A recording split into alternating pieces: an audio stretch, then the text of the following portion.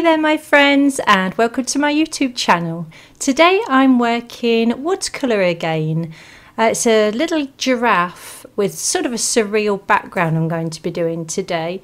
It's very stylized, so just bear with me on that one, and it's in memory of my best friend Dawn, whose birthday it would have been this coming Thursday, so her passion was giraffes, so this is in memory of her. Okay, so we're working today on Archie's Aquarelle Coldpress paper. I have stretched it, so I dunked it in a sink of water for about 5 to 7 minutes, took the paper out, let the water drain off, stapled it to a board and dried it flat. So the first thing I did was I mixed up some Winsor & Newton Artist Watercolour Turquoise, mixed quite a thick mixture and spattered it over the wet paper, and this is to get it to stain in areas. Now I've sprayed it with water again, going over it with a flat brush. That's a 2-inch flat, and as you can see where the droplets hit the paper, they've actually stained the paper. That's what I wanted. I wanted the back part of the background to replicate the pattern on the giraffe, so I got what I wanted there. So now I'm just dabbing off the excess moisture from the surface of the giraffe. The giraffe is masked out with a bit of frisket and a little bit of masking fluid. Okay, so that's all nice and even now on the background, and the giraffe and surrounding washi tape is dry. Mixing up a little bit more paint there to the right, you can see in the palette. And it's the Winsor & Newton Artist Colours that come in the tubes. Just mix some of that up. Today I'm going to be using Winsor & Newton Artist Watercolour, the type you get in the tubes. And I'm also going to be using the Faber Castell watercolour pencils. That's the Albrecht Durer. Now as you can see, I'm just working in some darks. So the background, all in all, took about, I believe, 7 to 10 layers to build up to what I actually wanted, and I'll explain a little bit more about the background when we go on to the next clip. So all I'm doing now, I'm working wet into wet. I haven't dried the paper at all. Excuse me, the paper's still damp, and I want to keep working the background while it's still damp if I want to get an out of focus effect, because if I let the paper dry and then began to add paint, I'd have hard edges to contend with, and that's not something I wanted in this piece for the background anyway. So yeah, going on, a little bit more paint, a little bit more paint, and with every time I mixed up a new batch of paint, I thickened the consistency. I added less water, so the pigment would become a lot denser, and there you can see the background finished. I just went on with some more blues, some violets, again with the Winsor & Newton Artist Watercolour, and then right at the very end I mixed up some Artist White paint. That's also by Winsor & Newton Watercolour White. And just using a spattering effect, I just flicked it on with a paintbrush. I took the washi tape off. Obviously the first lot of washi tape was orange. Took that off because that by this time it had seen a lot of wear and tear. So I took that washi tape off, replaced it with this nice lilac washi tape, just to complement the colours in the painting. Not that it really matters, but hey ho, whatever keeps you happy. And it was also Dawn's favourite colour, lilac, so I kept that in mind too. So new washi tape on. Make sure when I took the masking tape and the masking fluid off that the drawing underneath wasn't affected, and it wasn't, it was fine. I'd sketched that on with a mechanical HB pencil, and now I can start on the giraffe, which is for me the fun bit. So I've got a reference photograph I took at Chester Zoo, and it's a very young giraffe, and it was just laying down in the yard area in front of the stables, where the stabled area for the giraffes.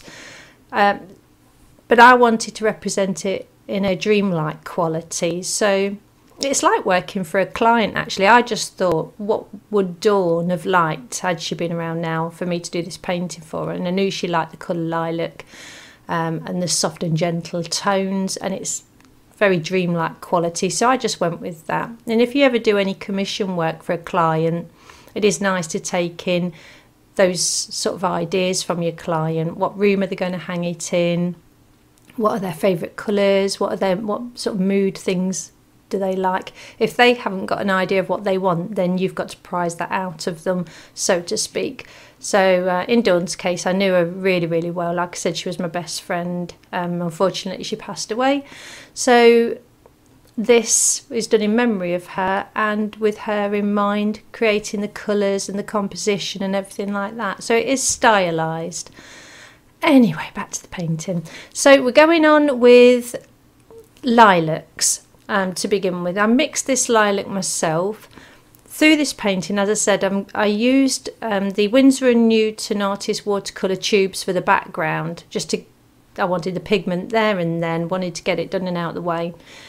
For the giraffe itself, I'm actually using the Faber Castell watercolour pencils. They're called the Albrecht Durer. If you look at the video on my channel, red squirrel in watercolour, or red squirrel with watercolour pencils, it actually shows you how I use the watercolour pencils. And what I do is I have a plastic palette. I've used a very fine grit sandpaper, and I've sanded the inside of each well of the palette to make it rough. Then I rub the pencil, whatever colour I want, I rub the pencil, the pigment, into the palette, and as the pigment glides across the roughened area, it leaves pigment there. And then all I do is, using a pipette, add a couple of drops of water, distilled water, and give it a quick stir with a paintbrush, and hey presto, you've got your paint. So that is how I'm using the watercolour pencils for the giraffe painting today. So it just saves me getting all my pans out, my watercolour pans out. I've got the pencils to the side of me. I don't have to do any mixing unless I want to, because there's enough colours there to see you through a whole painting. And it's easy because this painting is rather small. It's only a 9" by 12". So, and I'd not got any big areas to cover, so I didn't need a lot of pigment at any one time. So that's why I went for the watercolour pencils. So all I'm doing is a base coat. In my head, I'm just trying to figure out how dark I want this giraffe to go. I've done a thumbnail sketch of how dark I want it to go. As you can see there, it's working quite well at the minute with the lilac-y pink undertones on the giraffe. And you can actually see the background. The background is more turquoisey than it's showing on here, although that might be my monitor. It seemed to film okay, so hopefully on your monitor at home, or on your tablet screen or phone screen, whatever you're looking at this video on, the colours hopefully are showing a true, and the background is a turquoise tone. And as you can see, the top of the background, can you see now where that spattering effect has added texture to the background, the initial turquoise?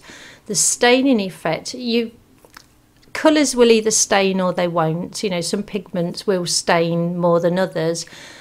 And if you're actually looking to do a textured background like this, then look for the staining colours. But I'm going to tell you now, once they're on, you can't lift them back off. Now, you saw how quickly I worked right at the beginning, and it was only speeded up to 150, but I did really work very quickly. And yeah, it's stained just the way I wanted it to, and it's very random because I was spattering the background, so very, very random indeed.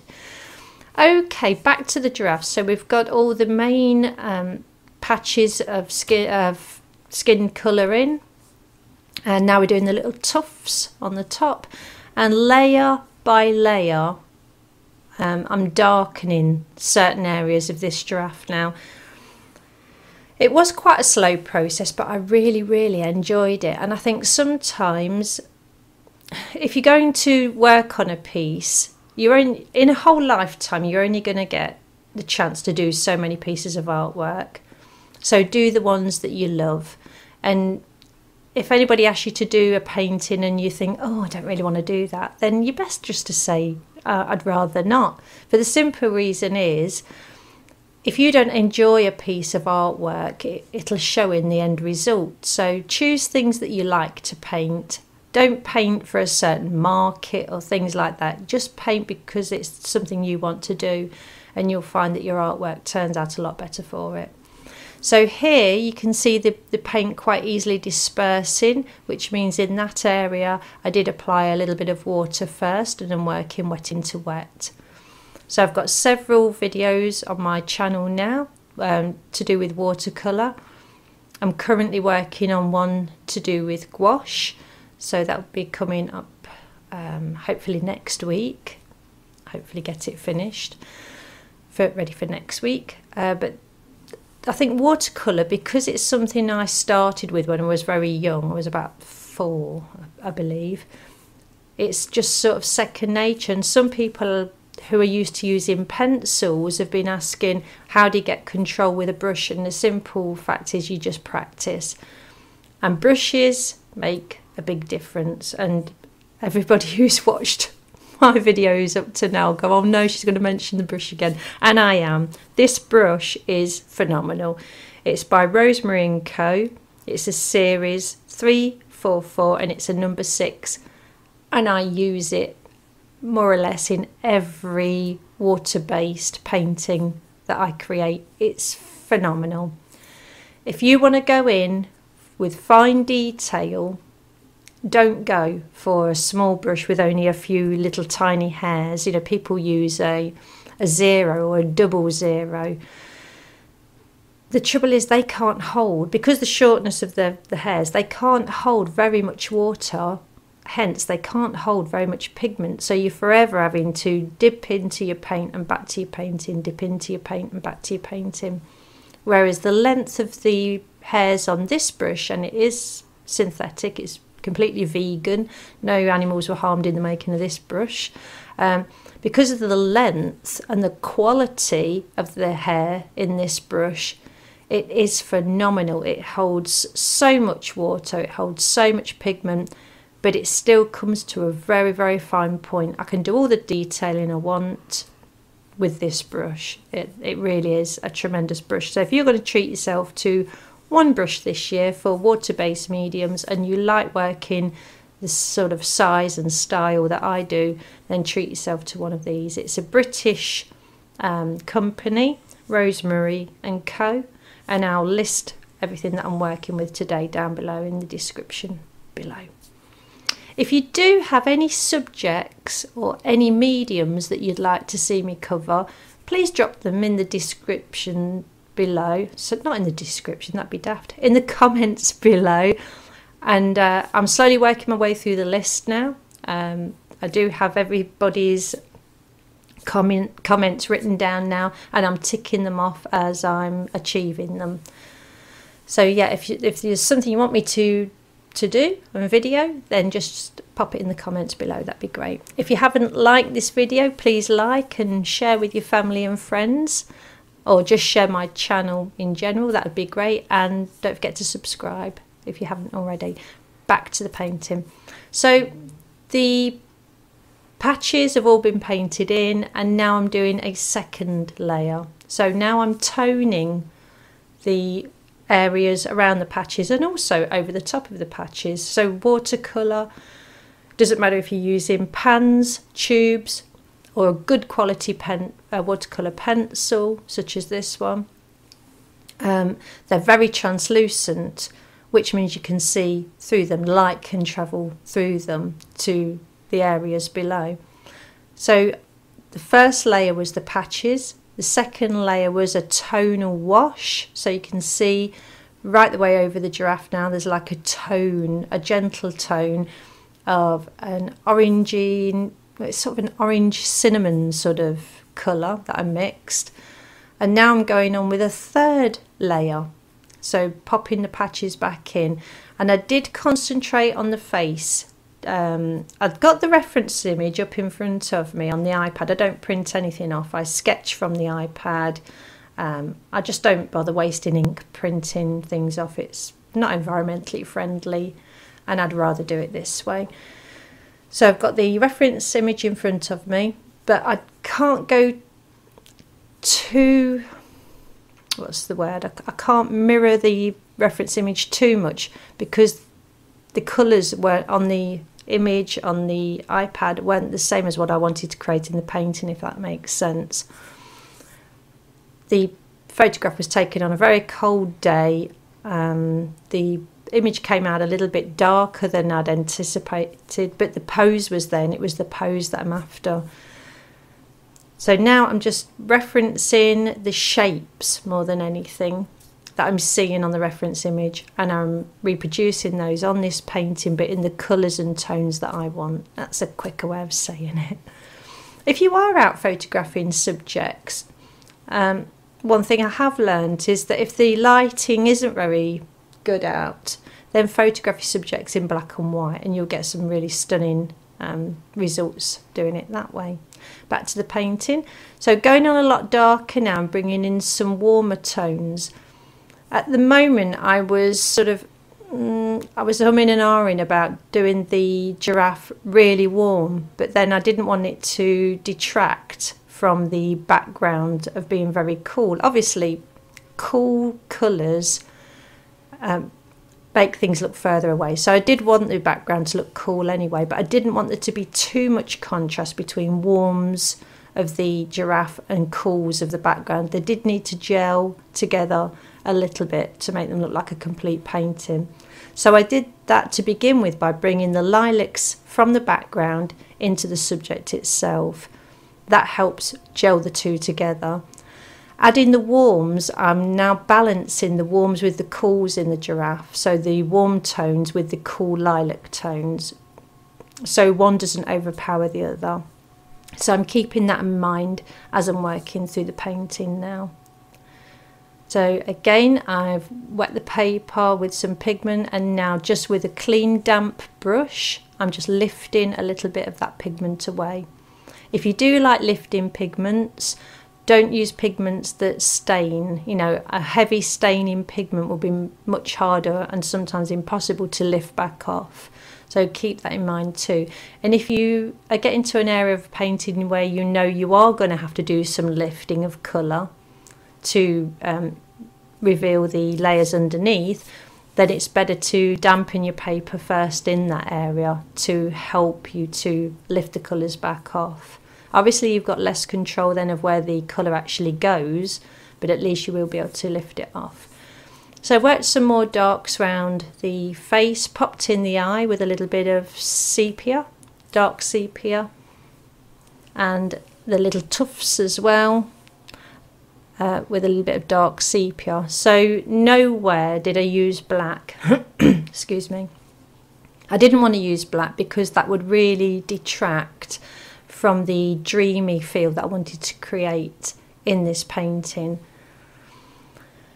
Towards the very end, once the giraffe was completed,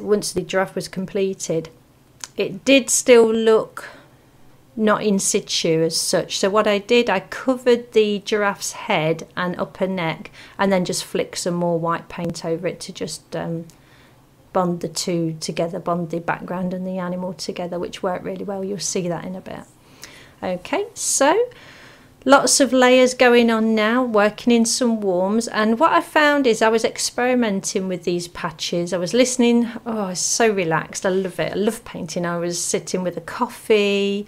I'd got a podcast playing, got my paints out, so I've got the aromas of the coffee and the colours of the paints and the podcast on. I was relaxed. It was lovely, and I was just playing with these patches of colour on this giraffe's neck, and that's it. Just play and have some fun. If you're creating art, you're an artist, you're creating something that hasn't existed before. So just revel in that. Oh, and just take your time. If it takes you a week to create a painting, then it's a week well done. It's make it a joy. Don't ever let it be a labour, or if it is, let it be a labour of love. Just enjoy creating things that have never been seen by anybody else before. So with each patch I was experimenting. Did it work better layering the layers upon each patch, wet on wet, or dry on dry. And that's it. That's all there was to it really. I just finished off the patches, put a little bit of a lilac wash over the body and then washing it away into the neck, speckled the body with some white spots of colour, signed it, removed the acid-free washi tape, and there you have him, all done. So that's a tribute to Dawn, my friend who passed away. It will be her birthday tomorrow. Yeah, March the 4th, tomorrow. Thank you for watching this video. If you haven't subscribed, please hit that subscribe button. Stay safe, stay creative, and I'll see you all next week. Take care. Bye bye for now. Bye bye.